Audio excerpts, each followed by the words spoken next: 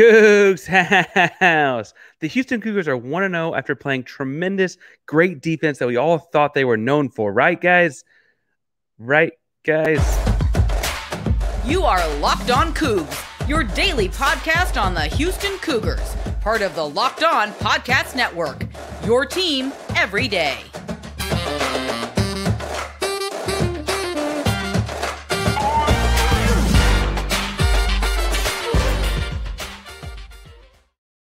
Welcome to Locked On Cougs, the daily podcast about your Houston Cougars. I'm your host, Houston-born teacher and coach Parker Ainsworth, here to break down all things Cougs. If you're a U of H fan or just a hater who came to stop by, please be sure to subscribe down below. That way you can listen to Cougs into your newsfeed each and every day. We appreciate you making Locked On Cougs your first listen of the day. Welcome back to the YouTube channel. It's good to see you again if that's where you have found us. Remember, we're doing giveaways every 250 subscribers. And if you're looking now, yes, we are just over 1,500. So we're going to give away a hat just like this one I have on to a person who is frequently watching, liking, and commenting. The YouTube handle is at Ross Sosa, R-A-S-S-O-S. Hey, it's a lot of S's, but Ross Sosa, well, you call me Blur because you think I talk too fast, and you're probably right there. Please be sure to find me on some sort of social media handle at Painsworth512, wherever you decide to subscribe to social media, and we'll be happy to talk about getting you a hat just like the one I've got on.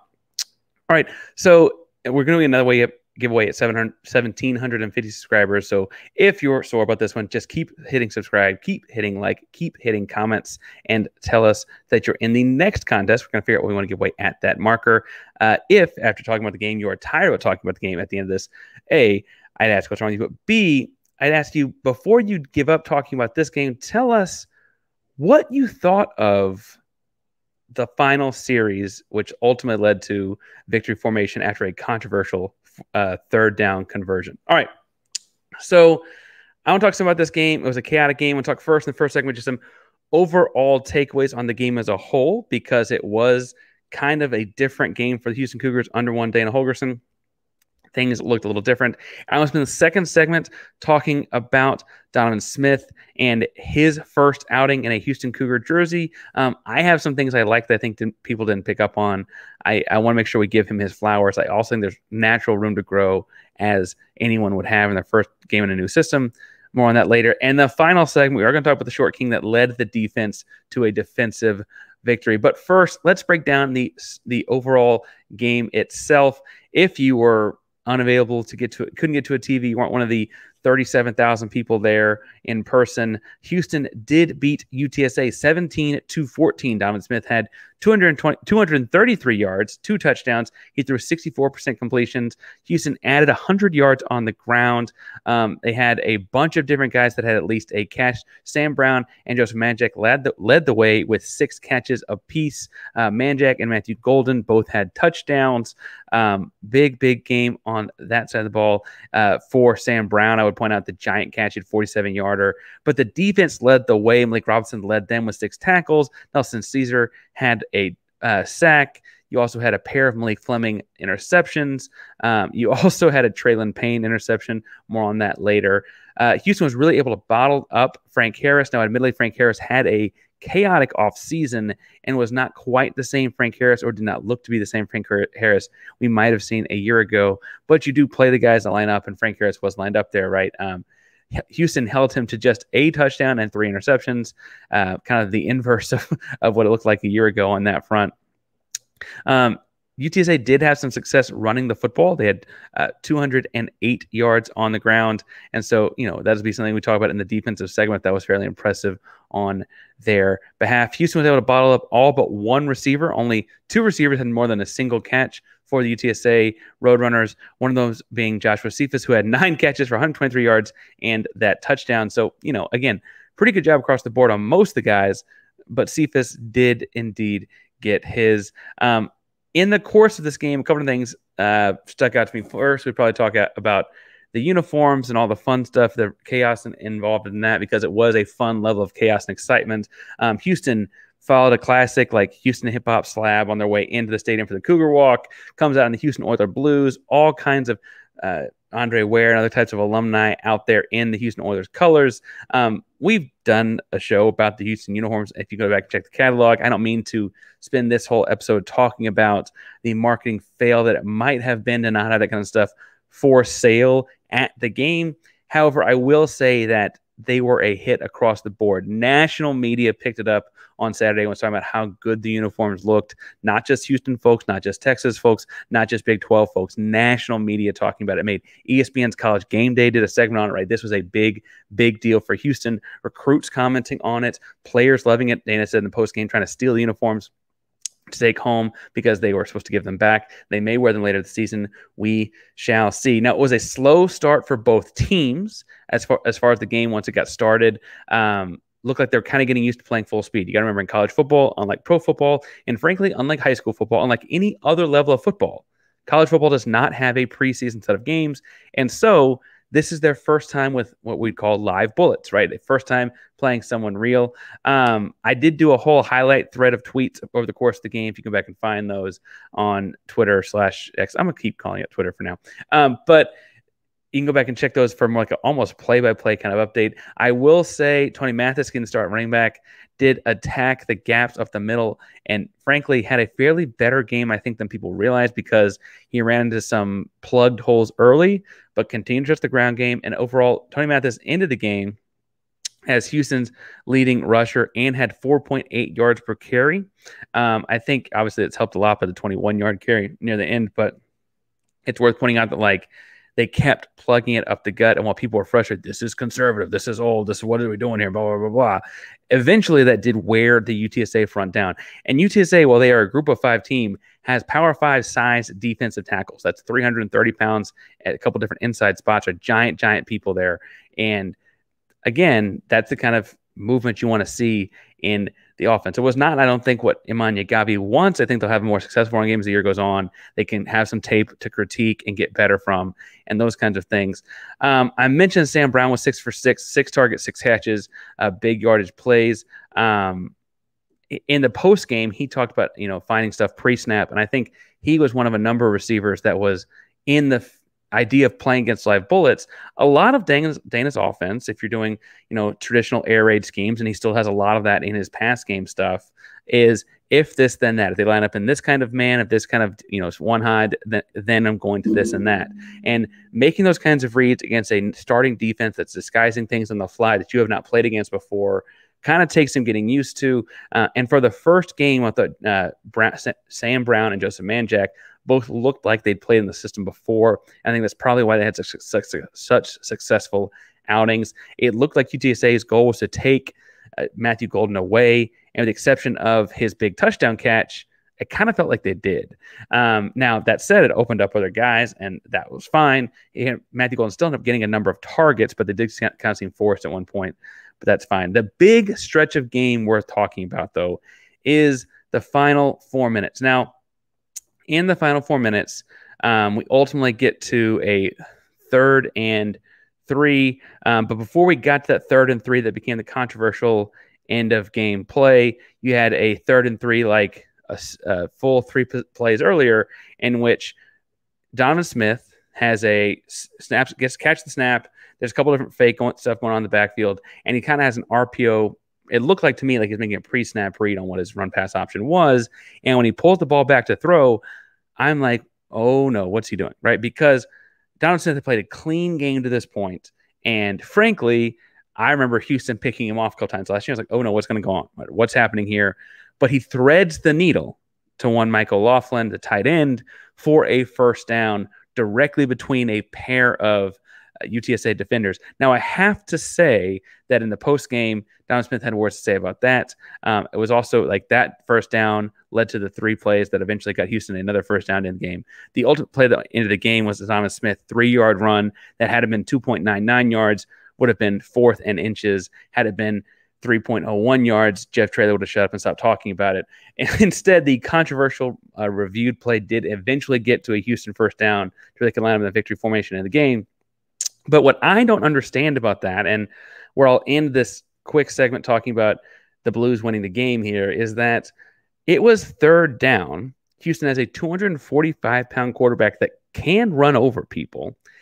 I don't understand why UTSA is both on the sideline in the post game and on social media, all the places, acting like if Houston doesn't get that first down on the third, they win.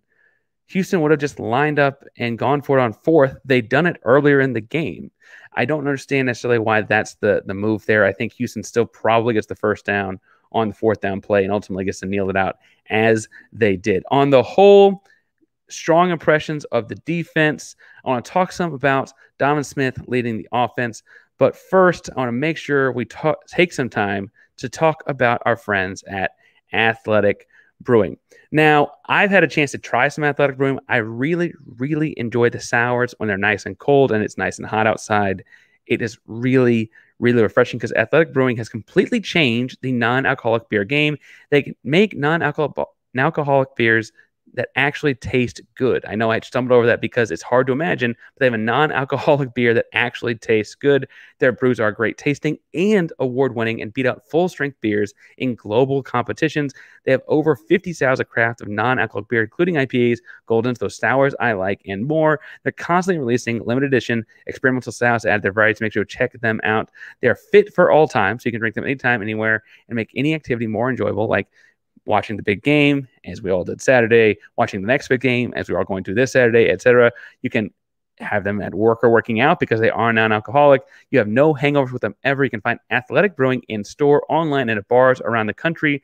The fastest growing non-alcoholic beer in the U.S., so get on board. Again, I'm a fan of the sours. I think you like them too on a hot day. If you had a nice cold sour, trust me, it's going to be good. You can find non-alcoholic brews from Athletic Brewing at a store near you or buy online at athleticbrewing.com. For first-time customers can use promo code LOCKEDON to get 15% off your first order. That's LOCKEDON at checkout for 15% off at athleticbrewing.com. Near beer exclusions apply. Athletic Brewing Company, fit for all times. All right, so I mentioned I want to talk some about Donovan Smith, and I think I'm higher on his performance, I think, than it looks like consensus is out there in all of the fan talkosphere, all of the social medias and the message boards and all those kinds of things, because I saw a different Donovan Smith in his first game in Houston than I had seen in his first games or his, more problematic games and low-scoring games at Texas Tech. Do I think he's got a high ceiling to reach still? Yes. Do I think he's got a long way to get there? Yes. But I do think there were some things he did. So I first want to go to his own post-game comments because I think that helped shed some light on what he was going through a little bit. He said he did have some first-game jitters, but eventually sounds like somewhere in the first half, he did relax and just do what he'd been taught. Those were his words. But he said everyone's excited to come out with a win. That's the main thing, and got to keep the main thing the main thing. I think that's what you got to keep in mind with this guy is he does do whatever it takes to win. He is a winning quarterback, right? He might not have the most gaudy pass numbers. He is a running quarterback that doesn't exactly go 4-4 or anything like that. He runs through people, right? But he does what it takes to win. I appreciate it in the post game where, quarterbacks are asked questions about their own performance. Whenever asked about stuff that he can work on, he owned it. And whenever asked about things that went well, he deflected it to his teammates. When asked about, some of the big passing plays to Brown and Manchak, he said, everyone, talking about wide receivers, is really good, right? He talked about how great of a room that is. When asked about having a turnover-free game and a low penalty, Houston just had 4 penalties in this game, which is stark contrast to last year's team. Instead of taking credit for running a clean game and not turning the ball over, he talked about how impactful it was that the defense forced 3 turnovers and also did not have any penalties. That, I think, is a strong reflection of leadership out of the kid. Again, I opened with, but he had 64% completions, 2 touchdowns, 233 yards, and no picks. Generally speaking, if you're talking about a guy's first start in a brand new system, that's hard to beat, right? I understand that we probably would have liked to add 1 or 2 more touchdowns. I understand that he did take 3 sacks instead of trying to force the ball here and there and turn the ball over. And I understand that when the Dana Holgorsen system has been running smoothly, we're seeing more gaudy pass numbers. So I think people are just like, what's going on? Right? And they think about how talented a receiver room is and don't get as UTSA. UTSA is good. First of all, I want to point out that they have a good chance to win the American Athletic Conference, right? That's a strong football team. They won Conference USA twice in a row, have, 12 wins last year. It was 11 last year and 12 the year before, something like that, right? Like good football team. But I think that good football team aside that they're playing against, I think having a guy that steps in, new system, first time out there, throws the ball to the right team, takes care of it when putting in a compromising situation where he has to like make a play or whatever. He just, he understands they have the lead. He'll tuck the ball and take the sack, right? He's big and strong. It doesn't like phase him at all. And I also think that there were moments where Houston's not showing their full hand with this guy. And we gotta remember that the season is a marathon, not a sprint. We did not see a ton of drawn up run plays for Smith. Now, some of that might have been that there are RPOs we're not necessarily in tune with, that he either hands the ball off or pulls it and throws it or doesn't ever fake the run himself, right? That's their offense. And while I can see some of that you also have to be on the headsets to hear, right? But I also think that there's got to be entire run packages because of how talented runner he is that will compromise defenses in a way that you might save for conference, you might save for Texas, you might save for Tech or TCU, or I guess those Tech and TCU both lost this weekend, but whatever may happen. I will say that Holgorsen said something like this in the post game, and I appreciated as a coach that Holgorsen also didn't sugarcoat things. When asked directly about Donovan Smith's performance, he said it was spotty, but a new offense and everything is new to him. And after saying that, Holgorsen said that he appreciated that Donovan was poised, did not seem wide-eyed. The sold-out stadium did not freak him out because he's used to playing in front of big crowds in the Big 12 and that kind of stuff. And then I echo what Dana said and what Donovan would not take credit for because he gave credit to the wide receivers. There were multiple throws where there was to Manjack. There was one on the left side of the field to Sam Brown, or the one to Michael Laughlin we opened the first segment with, where honestly, Donovan Smith threads the needle in a way that out of the 133 Division I FBS starting quarterbacks, probably over 100 throw interceptions on, right? He threads the needle in a spot where he gets it to his guy, but to where just his guy can get it and puts a ton of zip on it. That seemed the consistent thing in all three of those plays I'm thinking of off the top of my head, where part of it was he put the ball where just his guy could get it and threw it so hard and fast that the defense couldn't react fast enough to get to it.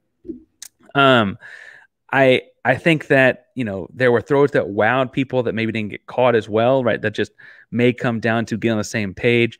There was a throw where he's on the run, scrambling out to his right, and he sees Matthew Golden streaking across the field as well.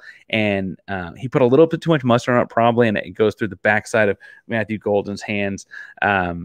It goes incomplete, right? That's the kind of thing where they continue to play together that I think you see completed. So I'm not worried about that. That almost, because they still saw one another, feels like a positive to me. I also think there are different times where he showed off the depth he has in the arm. I mean, he has a cannon for an arm, and so overthrowing people almost felt impressive at times. I know that that's weird maybe to say, but there was if the receivers are down, he can put the ball 60 yards, 70 yards down there.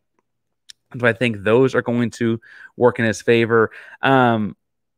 I think the way that he grows, and I'll probably wrap with this, I don't mean to wrap with the negative, but the way that I think he grows here, right, is there were times where, and admittedly, it's going to happen with a guy in a new offense, there were times where it looked like he'd take the snap, his first read's taken away because they would double Matthew Golden, and I'm assuming his first read's Matthew Golden, but his first read appeared to be taken away, and he's going through the checklist in his head of what comes next. And that's very natural for a quarterback in his first year in a new system to be going through. But in doing that, it allowed a good defensive line to get after him a little bit. I also think it's worth pointing out that his instinct, and I think it's the correct instinct when he's feeling that pressure, is to get out of the pocket and move around a little bit. But scramble drill, that stuff where you move around a little bit, requires having played together a lot. Quarterbacks have to kind of trust where the receivers are going. Receivers have to kind of trust that they know the quarterback is looking, right? All those kinds of things kind of have to work in concert with one another. And for a first game, that can be really, really challenging. I think those are all things that he will grow with as the unit grows together. I thought it was interesting, and what I would be interested to know, if you have insight, feel free to talk to me about it. It appeared that in the late third quarter, I didn't think it looked like that. I thought Matthew Golden was just trying to get everyone amped up, but people were saying Matthew Golden looked frustrated. And then very shortly thereafter, it looked like Houston went for a series that just tried to force the ball to Matt a couple times. Eventually, and then ultimately, it did lead to a great Matthew Golden touchdown catch on a beautifully thrown ball by Donovan Smith. What I wonder is that coach calling Matthew Golden's number, right? Coach Burchett was the guy we were told pregame was calling the plays on Saturday. And so is he trying to, get Matthew the ball to kind of ease his frustrations? Is that Donovan Smith as a leader trying to say, hey, man, I'm looking for you. I promise we'll take a couple plays trying to get you the rock? Or is that Matthew Golden just shrieking across the field more open because he's frustrated and running fast? Like when you get angry, you work out fast, right? Like I don't know what the answer to those things are, but it did seem to happen one right after the other. And if that is Donovan Smith trying to say, hey, man, I'm looking for you, I promise, my somewhat controversial opinion, and I'll leave it here, is I don't hate that. I don't hate that because I think that wide receivers look for that kind of stuff. I think it's important to build that relationship with your number one target, your number one talented target anyway. I don't know if it end up being a number one target in the season, but certainly Matthew Golden is the most talented receiver on the roster, right? I don't think that's a bad thing. If anything, I think it's a good leadership thing to be like, hey, look, we're up 10. We got a second. I'm going to show you I really am looking for you. You might feel frustrated, but I'm going to show you I am looking to call your number. And again, I know that there's some people like, no, it's supposed to be the same. Always make the right read. Sometimes you trust Jimmy and Joe's more than X's and O's. And I don't hate Donovan Smith saying, listen, I got a great Jimmy and they got a not so great Joe. I'm going to try and find him, right? It's frankly how they got the one-on-one matchup. They got Golden touchdown in the end zone, down inside the red zone, later in the early fourth. I want to talk some about a defensive name that I think comes to mind when I think about this game because he's my easy pick for the MVP of the football game. But first, we got to talk about our buddies at FanDuel because FanDuel is America's number one sportsbook, and this upcoming weekend, we have the NFL season. If you want to get ready for the NFL season with incredible offers, you can go to FanDuel, America's number one sportsbook. Right now, new customers can bet $5 and get $200 back in bonus bets guaranteed. Plus, all customers who bet $5 get $100 off Sunday NFL ticket from YouTube and YouTube TV. Now is the best time to join FanDuel. The app is easy to use, and you can bet on everything from point spreads to player props and more. Visit FanDuel.com/locked and kick off the NFL season with an offer you won't want to miss. If you go to FanDuel.com and if you go to the NFL section, you can start to look for the different things. They got the Houston Texans as a 10-point dog at Baltimore. Now, I get why you'd favor Baltimore in that game, but I also think that one Tank Dell for the Houston Texans will be a difference maker. I don't know that the Texans necessarily win that game. I'm not that silly, but 10 points is a lot in an NFL game. And I'm thinking you should go put some cash on the Texans. I'm telling you, you should do it at FanDuel.com. Visit FanDuel.com/LockedOn. FanDuel, an official partner of the NFL. All right, so I said I want to talk about the short man that led the defense. And that short man that led the defense is none other than 5'8", short king Malik Fleming. Malik Fleming, you remember, is a transfer in from East Carolina. He is a transfer in that made an impact right away with an early punt return for it set up a big touchdown to Joseph Manjack a few plays later. He also had 2 picks later in the game. But as I said on Twitter on Sunday, as impressive as his game was, and we'll break down more than a second, I thought his post-game commentary was even more impressive. It's available on YouTube. Content Solutions puts all the post-game stuff out, so make sure you go check that out there.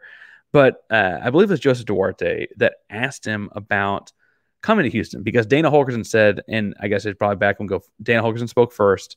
When I asked about Malik's game, he said that he knew from watching him cover Tank Dell at East Carolina. He's like, I want that guy, right? Sam Brown said he's an electric football player. We played against him every day in practice. Donovan Smith said that kid has been making plays every day at practice, right? This was not a surprise to folks in the locker room, but it was a surprise to a lot of people watching because he was not the big sexy name transfer that people saw coming, right? Duarte asked him, I believe it was Duarte, directly about coming to Houston.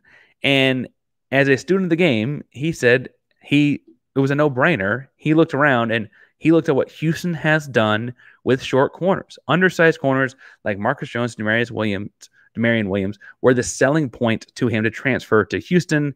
It was a no-brainer. And he said, quote, I want to be a part of that. He even cited a interaction he had with Marcus Jones a couple years back. He said East Carolina came to Houston. So it would have been 2 years ago. And Marcus Jones was running a kickoff back. And they had spent this whole time, on special teams. He's a younger football player at that point, getting ready to make sure they bottle on Marcus Jones. And he said the opening kickoff, Marcus Jones had a very normal, mundane return, and Malik made some smart comment to him like, "You ain't got it like that," or something to that effect. That Malik said it better, and he might have even been saying it nicer to us as folks than he said it to Marcus. And Marcus kind of gave him a look like, "Okay, bet." And then the next kickoff return, Marcus Jones made some comment like, "Okay, bet, I'm going to take the next one to the house." The next kickoff return, Marcus Jones did take it back to the house. And he said, in watching what Houston did with Marcus Jones and how Marcus Jones was developed into that guy, he's like, that's a place I can go and do those same things. They turned him into that guy. I can also become that guy. Now, I have to say that what I was really impressed by with him was at 5'8", he tracked Cephas around a lot in the second half, not a lot in the first half, but I do think that they made some sort of adjustment on who covers who in man coverage when they went straight man, and they moved Fleming over. Fleming's a great guy with his hips and really smart with his hands. And what I liked about his first interception, and I want to talk about what he said in his postgame about the first interception as well. What I like about the first interception is it felt like by sitting on top of the route, he actually limited how deep the receiver could go, and that's when he made the big backward leaping diving catch for the interception. I thought it was fascinating that as he walks through the interception in the postgame, becomes very apparent that Malik Fleming is sharp. He's a sharp young kid. Sorry, not a young kid. He's a college kid, but he's sharp, right?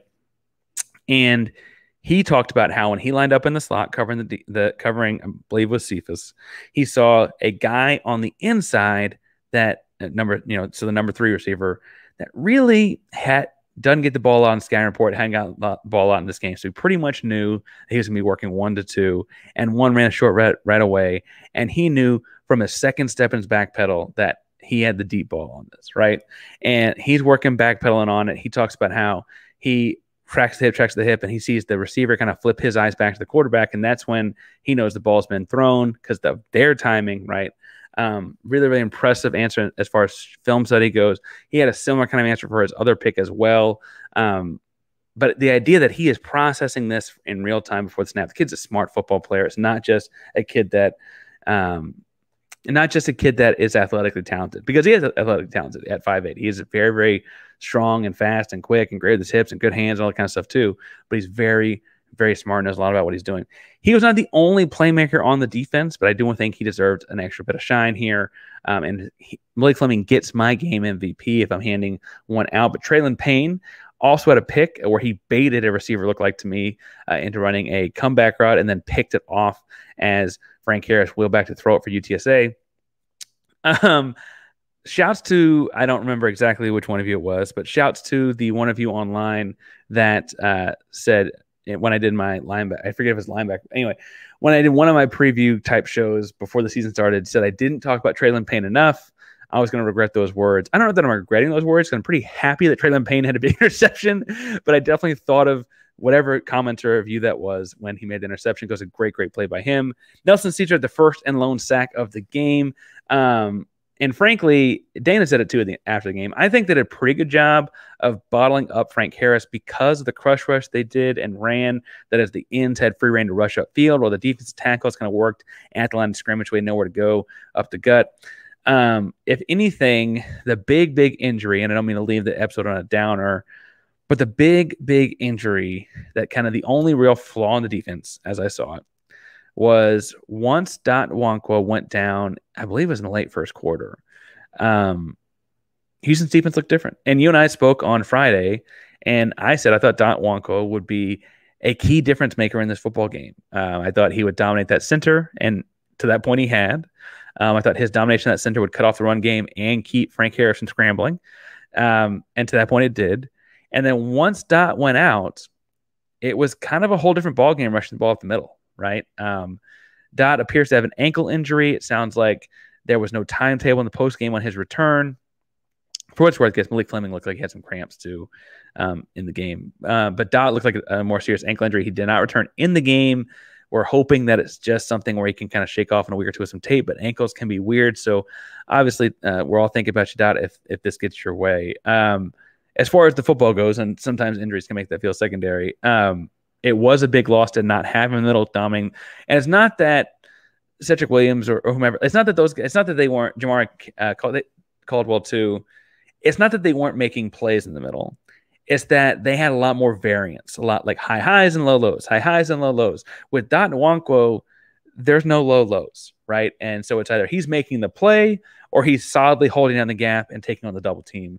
There's no movement of him. They're not shoving him out of the way. They're not blocking him a one-on-one. They're not doing those kinds of things, right? And with the guys that came in after him, they were able to do that, right? So it was a big difference, a noticeable difference. And you saw a lot more UTSA running the ball up the gut. I mean, I don't have a play-by-play right here in front of me because it's not quite broken down like that on this breakdown. But if I look at the UTSA box score, and I see that they had 208 yards on the ground, Kavarian Barnes had 16 carries for 103 yards, I would bet of the 208 yards, like 190 of them came after the Nwankwo injury in late first quarter. Some of that's because he got injured early, admittedly, right? They would have had some rush yards, I'm sure, over the course of the game. They practiced too.